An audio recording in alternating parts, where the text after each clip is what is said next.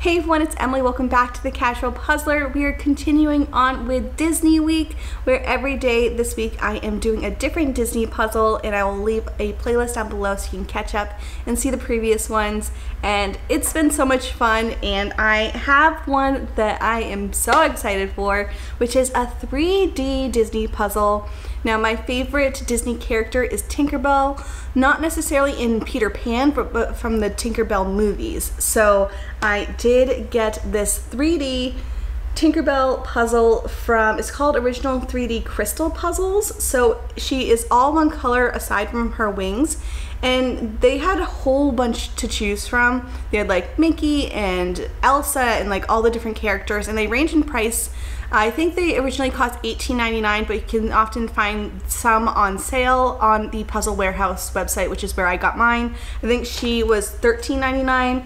I think right now when I'm filming this, the Mickey one is like $10, and then the more popular characters are around the $20 range. So piece count I think varies, and I am so excited to do this one. So I want to do this one and then put it in my office at work, because I do have like a Disney themed office, and I think it'd be really fun. Anyways, let's just break this open. I think they're plastic pieces, but we'll just get started. Here is the box. I know it's quite glary. You can see there's like a little window to see the pieces. So you can see she's see-through. She's all green aside from her wings, and I'll just show you the sides. And then again, the back has the variety of different characters that they carry. And the brand is called Be Puzzled. So let's just open her up.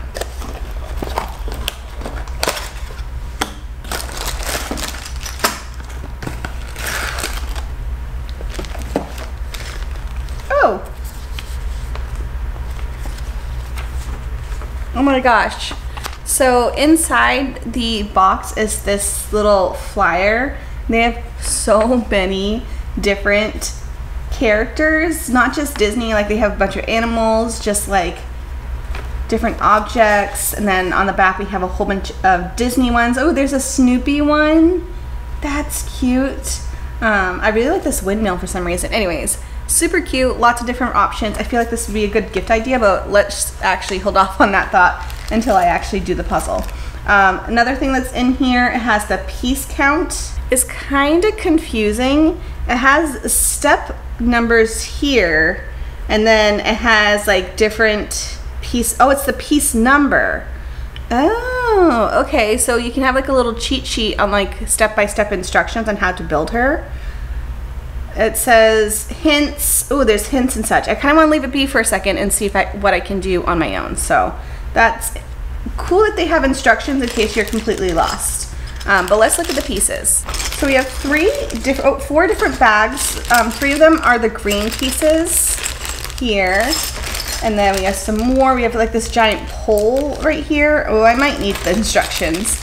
Yeah, they're just really different piece shapes. And then in this bag we have her wings, and then the thing she sits on, I'm guessing. I didn't realize she had a seat. So let's see what we can do with this. So I just opened up one of these bags, and if you can see, I think you can, that they are numbered. So that was number 5. This one is number 30. And this is much more construction than puzzle to me. There's very few actual like puzzle pieces. Like this one's a puzzle, which interesting. And then it looks like was there 2 pieces together? I don't know.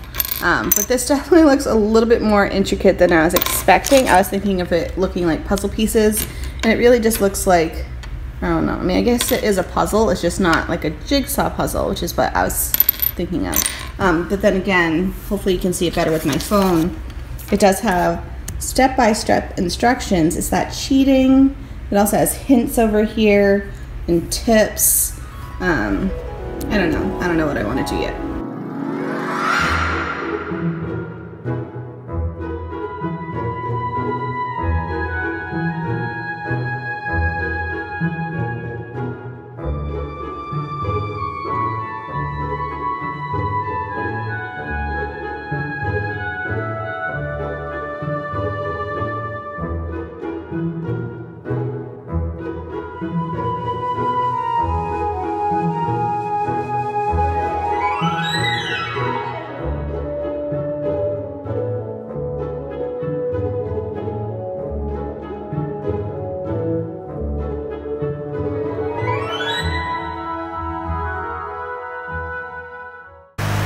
So far I have the head done, and this is way trickier than what I was expecting because these pieces really don't stay together at all. So you have to like hold it while you're building it and like make sure not to move things around. So it's definitely tricky. I will admit I am following the instructions, but even that's tricky because I may know the piece, but I'm not sure how it's supposed to go. But I did notice a little bit of a pattern with the head because you could see that things like went on top of each other. She looks cute so far. I'm hoping at the end it like stays together really well because it's supposed to be on the stand. But I'm gonna continue on. I'm probably like a quarter of the way done. I mean, at least I have a head. So let's just keep going.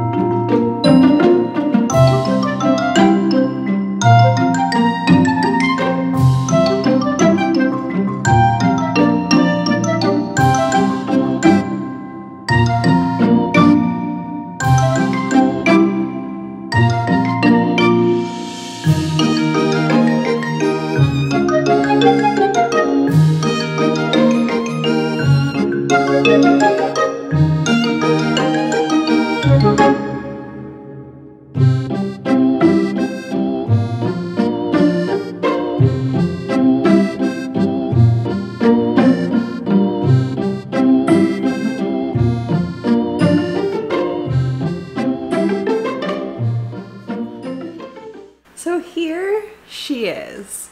Isn't she adorable? I have a lot of thoughts and opinions. Let's go through that. But I do love the end result. And even though it was a pain in the butt, definitely would buy more.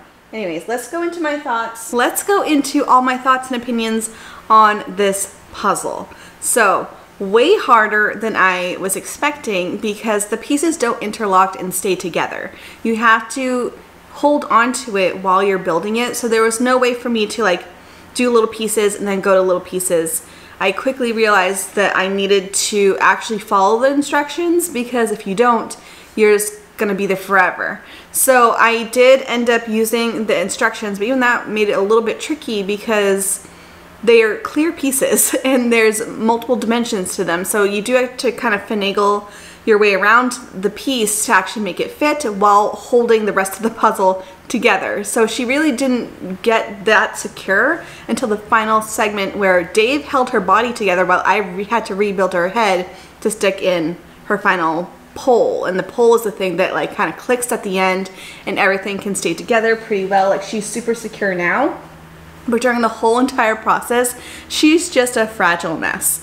I often would have pieces fall off, or her arms were a big ordeal because you have to like hold her arms steady while putting the next piece on, and then you have to like put in the wings like very delicately, and then her arms fell out in the middle and you're like having to rebuild her. So it was a little frustrating because she was so delicate to work with, and having two people may be better because I did have to bring in Dave, my husband, to hold her together in a few areas while I like built around her and It was tricky, I will admit, and even though I used the instructions, it was still a little bit puzzling trying to get the pieces to fit correctly and get it to stay correctly, and now that it's all said and done, I absolutely love it. So she came out so good. I'm so happy with the end result. I will put her in my office, and I could see me getting more of these. Like, this is such a good stocking stuffer idea if you have a puzzle lover in your life, or you just want like a little gift for them. So it was fun, a little frustrating, a little fun, kind of both. But I would get more from them, and I do recommend them. It's definitely different than traditional jigsaw puzzles. I do recommend going with the instructions because you do have to build her in order and you have to keep it all together while you're building on top. So I think doing it without instructions would have been really, really tricky. But that's it from me. I hope you enjoyed this video. If you've been loving these Disney videos, please give this video a thumbs up. Make sure to check out the other ones in the series, and I will see you guys next time. Bye guys.